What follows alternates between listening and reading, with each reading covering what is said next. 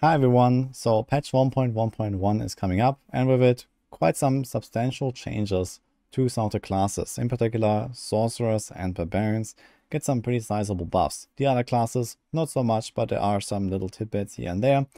In general, it's a pretty massive buff patch that we're seeing here in week 3 or so of season 1, and I think that's definitely something to look forward to.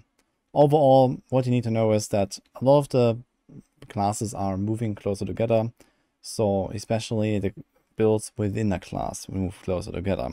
Now, this patch mostly buffs sorcerers and barbs, but they are not suddenly becoming like the top classes. So in general, I would actually say that my personal ranking for the classes overall, not just going by like one build or something, but the overall performance is unchanged.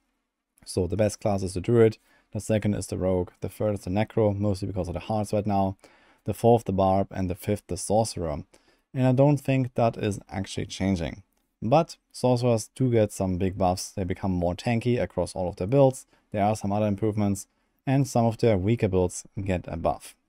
So for example, if you look at our endgame tier list here, if you filter by Sorc, so we have Sorc generally quite far down. They are simply kind of squishy. They kind of suffer from not being able to scale armor very well. They suffer from just not really having that much damage output as other classes. They are pretty good on other aspects though, for example in speed farming when it's about optimized endgame blasting. Sorcerers are actually pretty good because the low damage doesn't really matter so much, the low toughness doesn't really matter so much, and they go very fast later on with, teleporting around every 3 seconds or something like that. So if instead of at the endgame tier list, we take a look at the speed farming tier list that is designed for this high-end blaster mode, you see there's actually a lot of sorcerers up there already. This is pre-patch right now. So you're going to see the updated tier lists very soon, but we had our meetings lately and we discussed what is going to happen, and well, not too much overall. But one thing that we've definitely noticed is that a lot of the builds that are really far down are actually getting some improvements. So for example, Fireball is like the most prominent buff of this patch. This one gets, I don't know, 5, 6, 8 separate improvements. I don't know exactly, a lot of stuff that make Fireball a much better build than it is right now.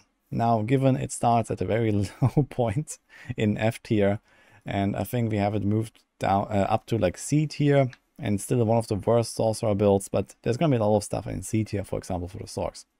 So within the class, there's some kind of shining examples, like the Blizzard build that is really powerful. Ice Shards is pretty good, but then you have a lot of other builds that are actually really close together, and I think this is really the strength of this patch.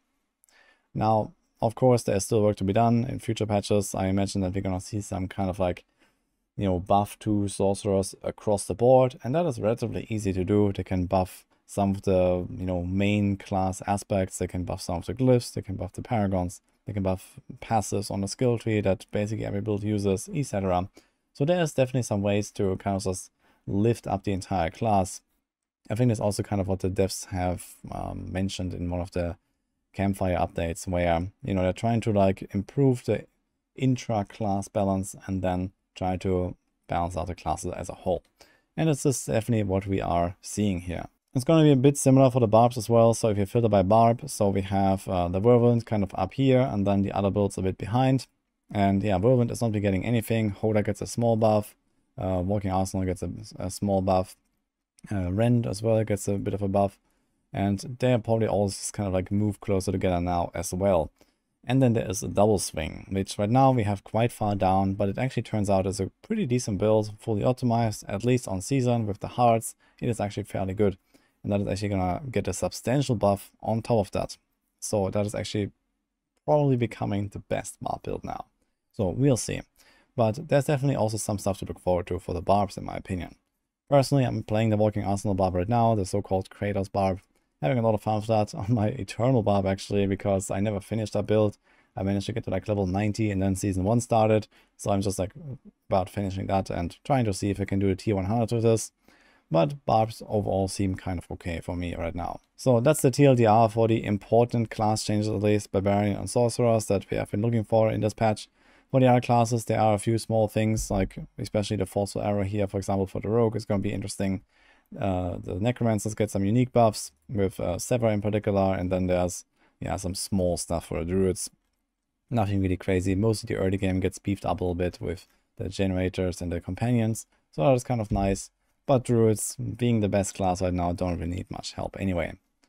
Now, I've recorded this video now before the final patch notes are out, or the patch is out, so there might be undocumented changes, there might be last minute changes that they have not told us about. I expect that what we see here in this patch notes block is probably 99% what we're gonna see in the patch, but you never know. In particular, I would expect that the bug fix section might actually be expanded a little bit. There are still a bunch of broken builds out there that are just like doing 100 times the damage they should or something like that. We'll see what will happen to those. Maybe in a future patch they're gonna go through and just fix them all at once or something like that. I guess we have seen the reign of some of those builds last way too long. So I hope that is getting addressed very soon. Now, while this patch will not really bring like this huge swing in power for some of the classes that some people might have hoped for, like Sorcerer still being kind of the lowest class, they definitely are much improved. They are definitely way closer to the other classes now. And I think they're going to be just fine. I've been playing a Sorcerer lately, level 8 to 100. I did tier 100 with 2 different builds. Then now we're going to start a new one on patch day. So I'm quite excited to play Sorcerer again, actually, with another 2 builds. So we'll see. And it's not really something to really feel bad about, in my opinion. One big thing to look forward to for this patch overall, though, are the Nightmare Dungeon changes. So I already have recorded another video talking about that in more detail, with the monster density changes and the boss health changes. Now, the boss health changes are going to make it a bit more of a struggle for some of those classes in some of those builds that don't have really high single target damage, but they are kind of massively increasing monster density. At least that's the expectation. Based on the screenshots that we have seen, something like 40, 50, 60% or so. That will be a pretty noticeable increase in farming efficiency, in leveling speed, etc. So let's see how this will play out. And I think it's going to make it much more exciting across the board, together with those class balance changes. I'm going to keep you guys updated with more stuff post-patch. There's going to be a lot of stuff to discuss, a lot of stuff to show. And I'm also quite excited to try out the new Fireball and the Chain Lightning Sorcerers. So that's what I'm going to start with for this patch. Let me know what you're going to do. Maybe you also have some cool new build in mind that now suddenly becomes more exciting or more playable. So I'll be quite curious to hear what are your plans. Other than that, wish you good luck and see you guys next time.